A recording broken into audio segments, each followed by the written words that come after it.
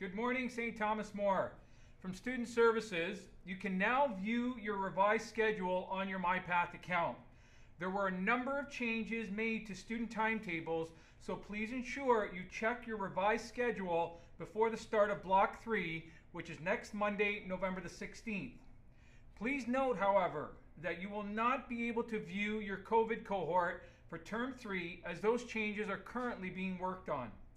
Please check your MyPath account at the end of the week to view your cohort and ensure you are attending on the correct days. Guidance appointments for this week will be for Block 3 changes only.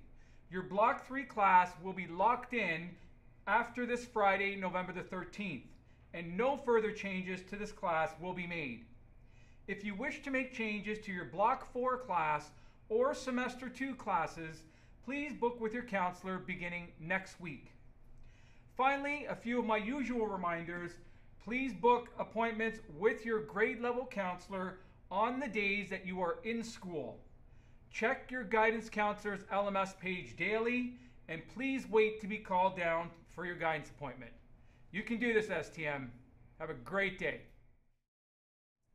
Good morning, STM. My name is Alessandra, and here are your announcements for today.